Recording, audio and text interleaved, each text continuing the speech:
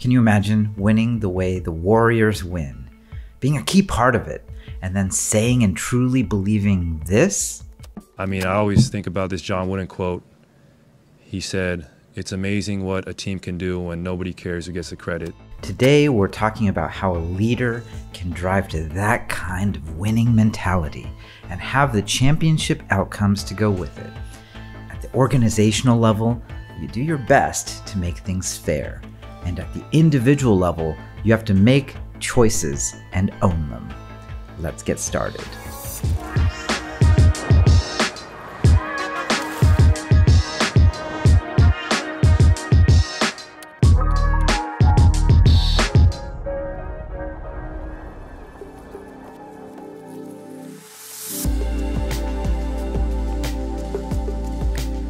How do you design a system that is fair and just?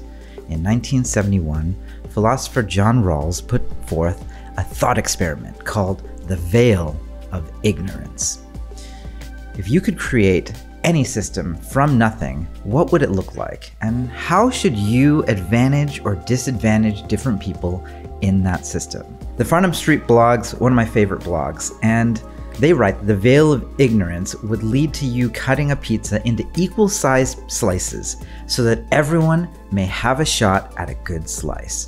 If you imagine a veil of ignorance in which you know nothing of yourself, your natural abilities, your position, gender, race, nationality, or taste, Rawls says we would design a system that was more fair, where rights, liberties, power, and opportunity, and the conditions necessary for self-respect were accessible to all, where people can improve their position, but most importantly, I think, if there is inequality, it must be present solely because it benefits everyone.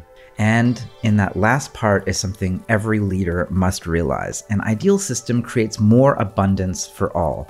The point is not to be equal in the end. The point is to create a system in which the most abundance can be created. And I think increasingly, especially now in these lost sort of modern times, people are desperate for equality of outcome instead of equality of opportunity. And this is why Rawls's theory is only a thought experiment, not the world we live in. Ability and capability and intelligence are not equally distributed. So it's still your job as a leader to put the right people who are most fit to perform in the right seats to build the best possible outcome for everyone. We live in a time where a lot of people are starting to believe we can wave a magic wand and make everyone equal by fiat. That a person couldn't possibly have a fever if we don't have thermometers, but you and I know that's not true. Whether or not you have a fever is unrelated to whether or not thermometers exist. And that's our duty at the organizational level, to design a fair system of equality of opportunity for the greater good. Measure and track the right things, give people a fair opportunity, but also you can't stop being discerning so that the best outcome can be obtained, not merely the most facile equal one. Org design is dependent on what roles and responsibilities you give to individuals. Here's what Steve Jobs said about how he organized Apple. We are organized like a startup. One person's in charge of iPhone OS software. One person's in charge of Mac hardware. One person's in charge of iPhone hardware engineering.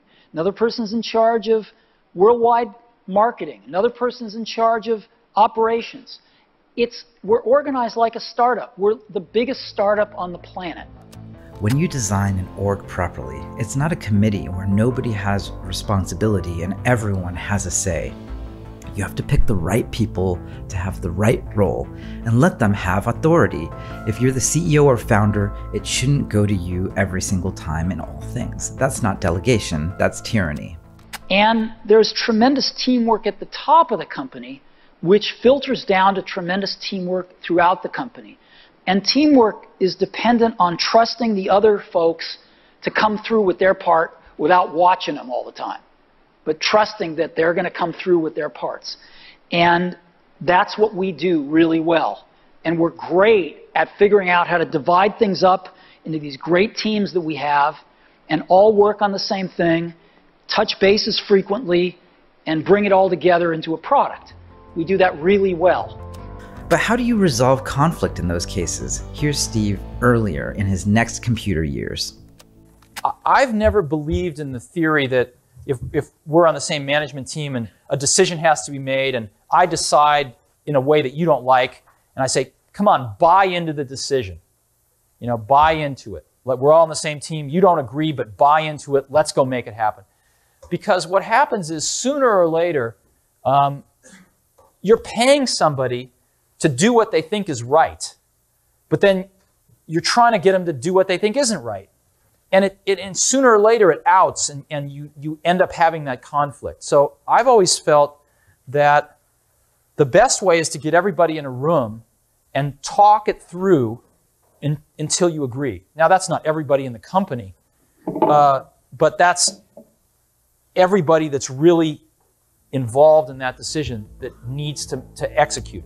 If you nail the top-down org design and principles by which you operate and build a team and empower them, while also setting the right way to get through conflict, well, that's a lot. But if you can do all that, you're on the right track to building an org that can build things that are insanely great. And the key to making that work is to realize there's not that many things that any one team really has to decide. And we might have 25 really important things we have to decide on a year. Not a lot. If it is to be, it is up to me, but also all the people around me too. When you are in charge of designing systems and orgs for people, we have a duty to each other to try to build the world we want to live in. We have to design for what exists in reality, not in a utopia that doesn't exist. And these things are hard because people are hard, complicated, and our brains are incapable of handling the cognitive load of the complexity of modern problems. But luckily, we have each other. We have teams of people to drive the right 25 decisions, and if you take heed of what we talked about today, you'll be on the right track. I'll see you next week.